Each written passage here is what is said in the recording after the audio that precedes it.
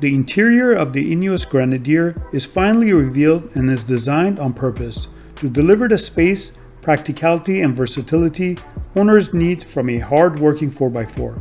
Starting from a clean sheet, the design incorporates the modern technology and comfort expected of a vehicle for the 2020s and beyond. Toggle switches and dials on the center and overhead consoles are widely spaced and clearly labeled. Auxiliary switches have been built in, pre-wired to support the addition of winches, work lights, and other accessories. Advanced technology is included only when it benefits functionality and usability. The infotainment system is accessed via a 12.3-inch touchscreen or by using a rotary dial. The Apple CarPlay and Android Auto integration means users can rely on smartphone navigation, which will always be up to date. And the off-road pathfinder navigation system allows drivers to program, follow, and record their route via waypoints when roads and tracks are left behind. So it's a big day, how are you feeling? Yeah, excited. Pleased to be able to show everybody what we've been beavering away at for the last few years. A lot of people have wanted to see the interior for months and months and months. Is it a really intense design process doing the inside? It is intense, but also, because it's such a tactile thing, that we're going to sit in there, we're going to spend time in there. We wanted to be really confident that it was right. So where did you kind of start in terms of positioning the interior between, at the one end, in the 4x4 world, you've got the unbelievably uncomfortable, almost military agricultural end of the market that many of us are familiar with, and the other end you've got these incredibly overly luxurious, ridiculously overspec'd 4x4 SUVs. Where in the middle are you? Both ends of the scale have merit. To have something very, very simple, easy to maintain, very sort of analog and logical was really our sort of starting point. But equally, the other extreme other end, why shouldn't you be really comfortable and why shouldn't you actually be warm? I feel like we've found a new sort of spot really in between those. Hopefully we've got a really good balance in the middle. It must be nice though to be able to take the dogs for a walk and not have people shouting across the field, "Oi Toby, when are we going to get to see the inside?" Yeah, that hasn't stopped.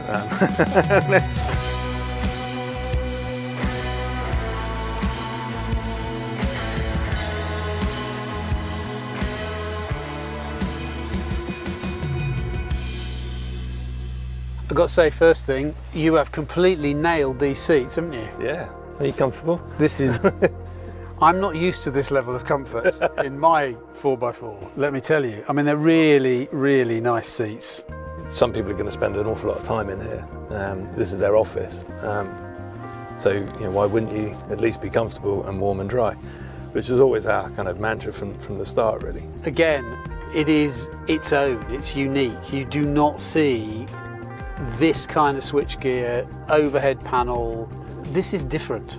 Having the central stack means that everybody can be engaged in the whole process of driving and the journey.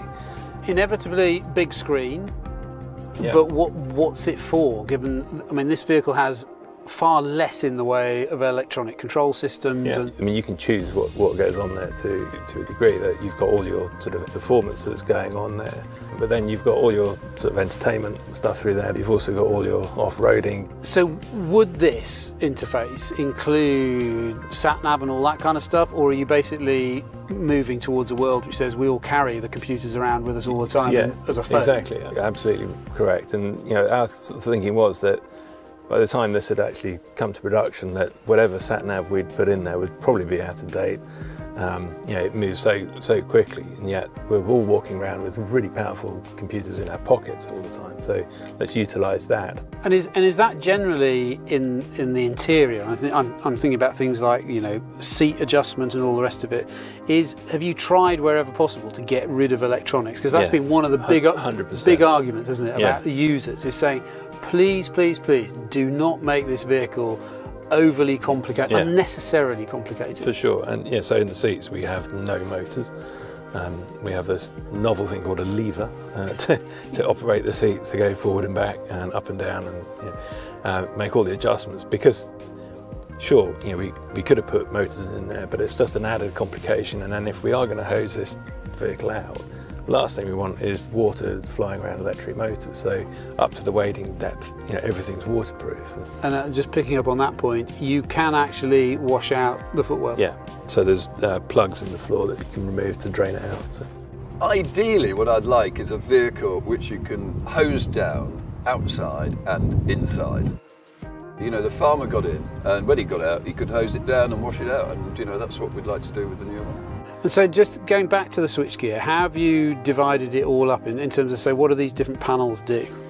Okay, so we've got all the sort of air conditioning, we've got basically the sort of the comfort, if you like, in here. So you have window heaters and essentially the sort of things that keep you warm, but parking assist and eco sort of cut-off thing for the engine. But then all the off-road gear then is kept separately, so we're not searching as we're driving along going, I really need to turn off the diff. Where are they? Oh, that's the air conditioning gone. You know, it's kind of broken down into very separate areas.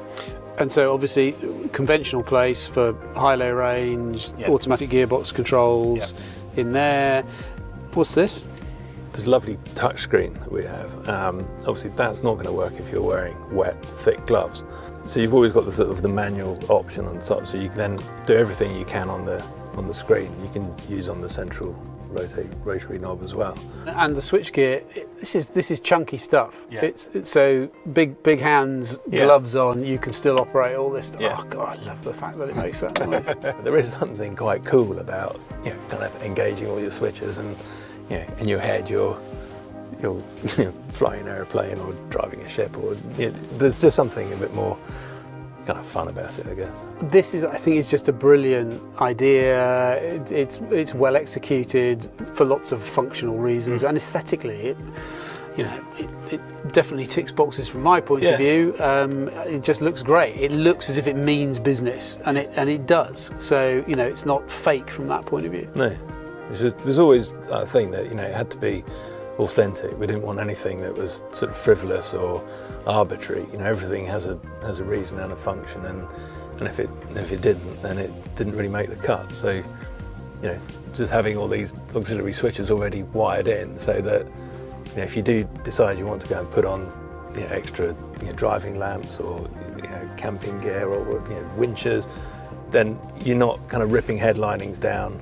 that you'll never get back in quite the same way that it came down in the first place, or you're drilling holes. It's all kind of there, ready to go. It's literally just sort of hook up the wires and off we go. Talking of customising the interior to your own needs, the steering wheel's an interesting thing, isn't it? We really like the idea that it kind of grows with you a little bit, and actually this is made of really beautiful saddle leather that will kind of mature with time. It will grow and it will gain a patina that becomes very sort of personal to the people that are driving it all the time. So that kind of actually is a living element of the vehicle as well. We can do that because we're a new automotive company. We're not governed by years of people telling us that that's what they want. We can sort of take a punt and say, well, look, we think this is a really nice, engaging element. It feels really nice. It feels like real leather.